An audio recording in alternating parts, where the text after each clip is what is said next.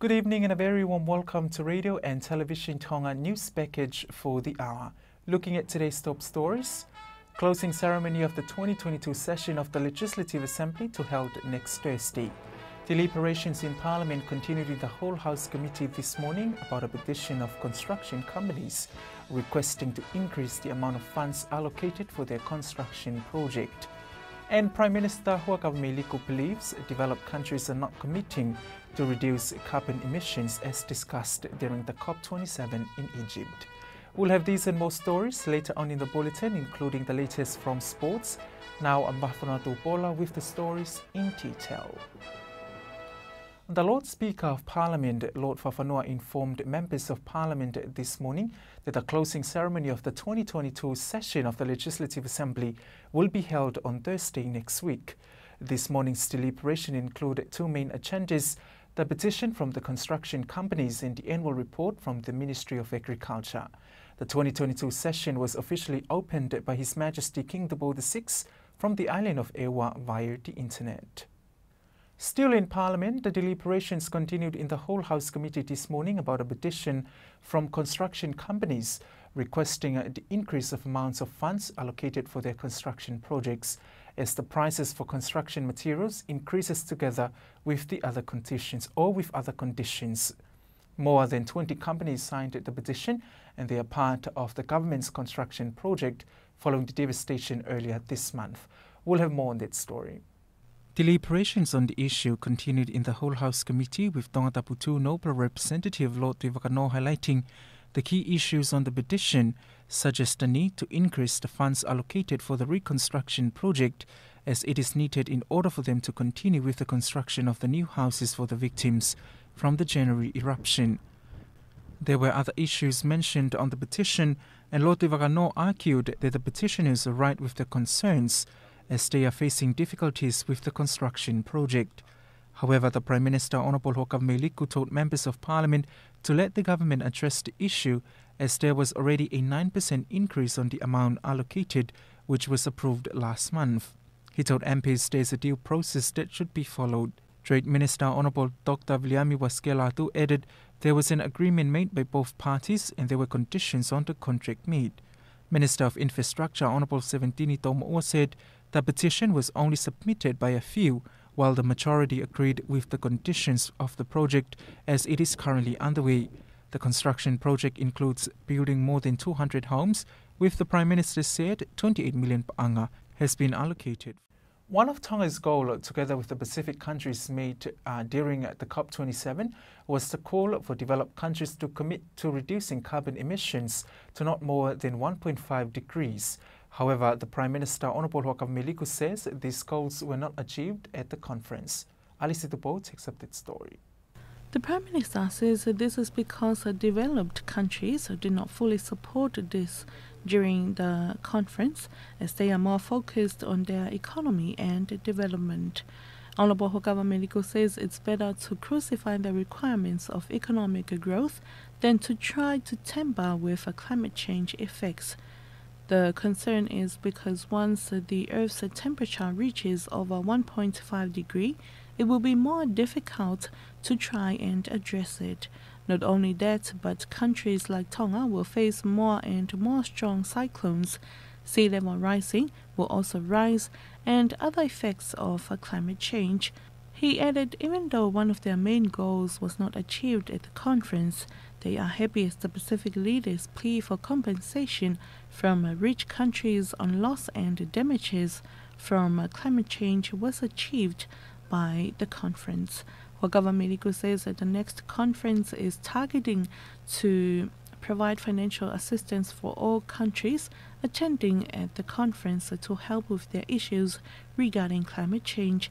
The next climate change conference, or COP27, will be held in the UAE. Reporting for Radio and Television Tonga News, I'm Alice Tupo. Tonga Meteorological Services is urging people to evacuate on foot and not by vehicle when a tsunami warning strikes. The concern is because in the last tsunami warning, vehicles were not using up the roads and evacuation routes, making it difficult to evacuate.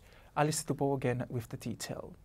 The director of Tonga Meteorological Services, Ofafanono, says it is understood from the recent tsunami warning that the evacuation route was used up by many vehicles, causing traffic and slower evacuation. The concern is because only those living with disabilities and elderlies are those allowed to use their vehicles to evacuate on. Radio and television Tonga News received comments from the people of Tongatapu who received a similar challenge during the January event. As such, the director of the Tonga Meteorological Services, Ofafanono, urges the people, especially those living in low-lying areas, not to use vehicles but to evacuate on foot when a tsunami warning strikes. Whanunu says people need to ensure the nearest evacuation center nearest to them so that they can evacuate there safely and in time before the tsunami hits. Whanunu adds tsunamis can happen any time, whether in the morning, afternoon or midnight. But they are concerned if ever a tsunami warning occurs during the day while the children are in school. Whanunu urged parents not to go looking for their children at school. This is because it will cause more traffic on the road, and they are concerned that the tsunami will catch them on the road. Whanunu and parents do not need to worry, as the schools have been told what to do in times of a tsunami warning. Tonga Meteorological Services has conducted trial programs for a tsunami to all schools throughout Tonga. Reporting for Radio and Television Tonga News, I'm Alice Tupo.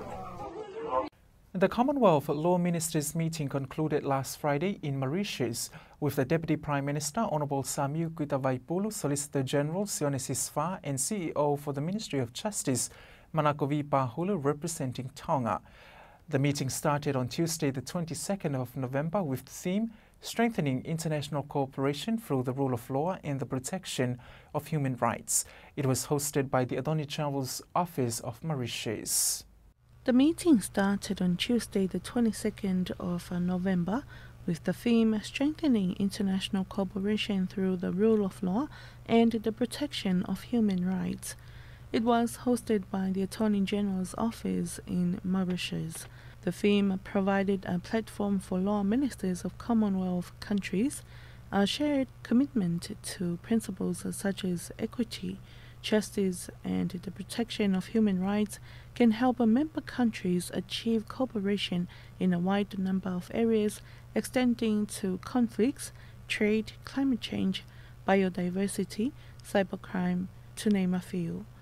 In line with the theme, the primary objective of Commonwealth Law Ministers meeting is to advance Commonwealth consensus and cooperation and to enable law ministers to set clear directions on a range of legal, rule of law and justice issues of mutual interest to member countries.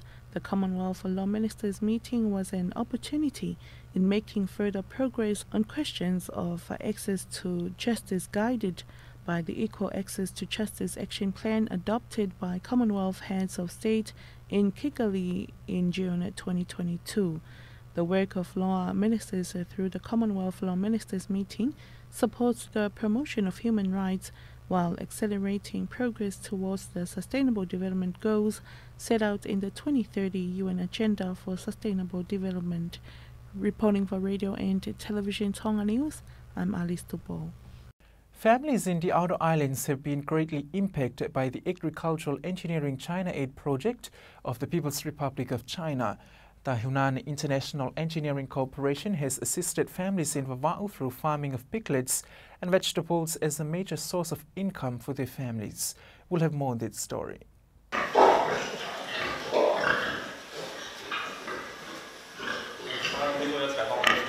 Liliani Falikakala, a piglet farmer in Vava'u, told Radio Tonga News that her family has collected thousands of pa'anga from the new piglet farm, which was made possible through the China Aid project. It's been a year. We just started this last year, and this 1 year has been really a lot of help to my family. First of all, it helps firstly with our food. Whenever we lack of some chicken or lamb from the shop. So we just come up here and get the pig and have it as our meat. And not only that, but we had started to sell pigs to the people. When they need pigs, they come up to our house here and we sell them. Probably we had collected thousands just from last year up to now, from selling the piglets and the sows and the boars. So this really a good help to my family. On behalf of my husband, Semisi, and my children, we're very, very happy to thank this project, the Hunan International Engineering Company, for having chosen our family as part of the program. Falekakala added on the challenges of farming piglets with hopes that she will have more resources to assist her farming. It's a challenge in keeping this house here is water. Those 2 water tanks over there is not enough. Most of the times we lack water here, so we have to go somewhere else to get some water because this house needs to be cleaned every day. Not only that, but the other challenge is the feeding of the pigs. We're having coconuts together with the help of the main feeds, but we don't really have the money every day to buy the feeds, so we're just having coconuts plus some feeds, some scoops. Maybe each room will have 3 scoops or so. So that's how we managed to keep this house. And not only that, we are very, very lucky to have the biogas as well. We're having our kitchen down there. We are just using the biogas there. We no longer spend money on buying from down. No. We just have our biogas there for our cooking, so that's really a blessing for my family.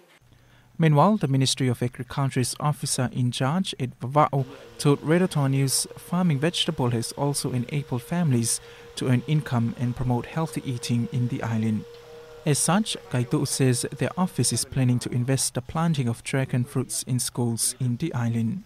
We had to continue on the good work from the last team, especially on dragon fruit. And I'm anticipated to promote it to all the schools here in Vava'o, all primary schools and secondary schools. In a way of the Hunan, your team will help us in welding all the stand, and the math boys and our team will do the planting.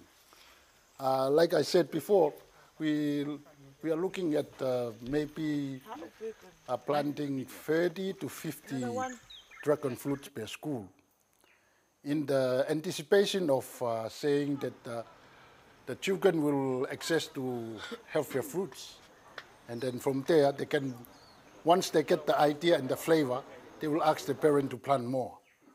And that's how I look at the extension of promoting the dragon fruit. Not only that, but the MEF will go in and also plant a plot of chincha, turmeric, and other fruit trees are available here at the farm. Especially, there's a new fruit here, is called the star apples, which is already fruiting, but most of our population haven't access into it. And this is part of the healthier eating lifestyle we are going to promote. The Agricultural Engineering China Aid project of the People's Republic of China has been in Tonga for more than a decade, since 2009, and has been hosting training and promotion functions in the agricultural sector. This is the 5th phase of the project, aiming to establish the improvement of the agricultural sector through a big artificial insemination center, a poultry breeding farm, a coconut seedling base, and an edible mushroom cultivation center with a pig breeding demonstration farm. On the development, Deputy CEO and Head of the Livestock Division in Tonga, Ms. Anna Bifiletti, told Redator News that the project has greatly impacted the people of Tonga. The project is operated only in Tonga and Fiji in the Pacific Islands. Creative people have found new uses of plastic waste, such as recycling and repurposing them to handicrafts. The Nuku'alofa campaign held a fashion show to showcase recycled plastic waste. The campaign aims to keep the environment clean and free of plastic. The co-founder of the Nuku'alofa campaign, Tonga, Eleni Leveni-Devi from the Nuku'alofa says their campaign is not exclusive to picking up rubbish in coastal areas, as they have now reached a milestone of transforming plastic into handicrafts for women. These handicrafts item includes earring, handbags and dresses. So on Saturday we held a market day where a couple of our ladies from the communities demonstrated and displayed beautiful jewelries made out of recycled plastic wastes. This was funded by the British High Commissioner, and we were very fortunate to have the presence of Her Excellency Lucy Joyce, the High Commissioner of the British High Commission, who presented our 25 participants from the training certificates of recognition. The work done in Tonga for the first time in converting plastic rubbish and waste into items that we can empower women economically by selling them out and putting them out into the market, which was the reason for Saturday. The program aims to emphasize keeping the environment and ocean free of plastic waste. The Nuku'alofa campaign has been urging the public since 2018 to keep the surroundings and the ocean clean and free from any plastic waste through numerous awareness programs. And a celebration of the Golden Jubilee of Education Christian Learning, or ECL, of the Catholic Church began with a novena of Mass at Kolonga at 6:30 this evening. Alice Tupo takes up that story. The Golden Jubilee celebration of ECL will be on the 10th of December, but the Mass this evening at the Kolonga Parish is the beginning of the celebration in Tongatapu. ECL is the department that looks after the Sunday school program for young children before they become members of the youth. Speaking to radio and television Tonga News, the parish priest of Kolonga, Father Paulita I, says that the theme of ECL celebration for this year is a Thanksgiving Mass for the 50th anniversary of the Education Christian Learning. The ECL of Catholic Church teaches children about Christianity. He adds that the Mass of ECL Golden Jubilee will be held at Ma'awhanga Cathedral and the Immaculate Conception of Mary on the 10th of December, and after that there will be a marching parade to Up for All College with entertainment and sports activities. Reporting for radio and television Tonga News, I'm Alice Tupo. Sports is up next with Mark Ake, proudly sponsored by Pacific Timber and Hardware.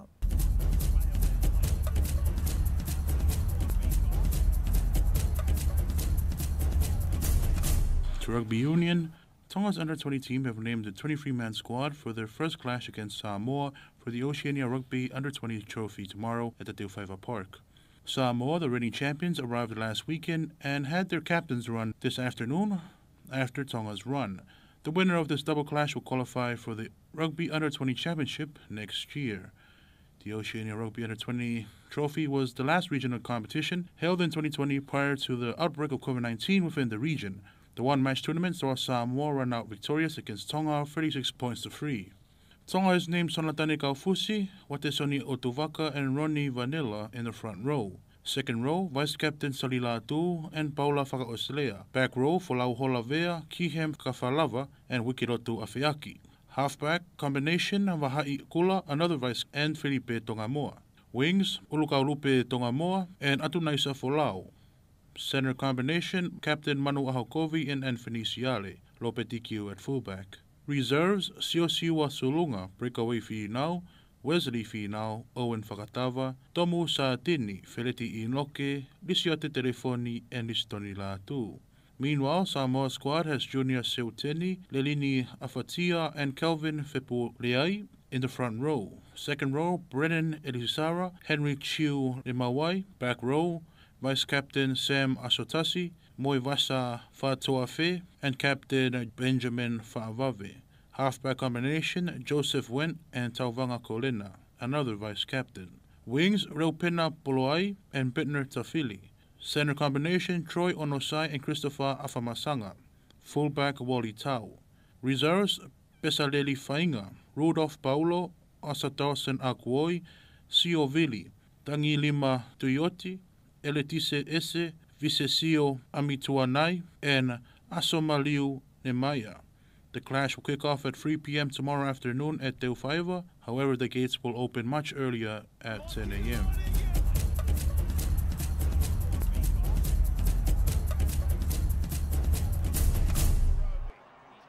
That wraps up this evening's news package, but before we part, here's one final look at today's top stories. Closing ceremony of the 2022 session of the Legislative Assembly to held next Thursday. Deliberations continued in the Whole House Committee about a petition from construction companies requesting to increase the amount of funds allocated for their construction projects. And Prime Minister Huakau Meliko believes developed countries are not committing to reduce carbon emissions as discussed during the COP27 in Egypt. And that's it for tonight. Thank you for your company. I'm Baifana Tupola. Good evening.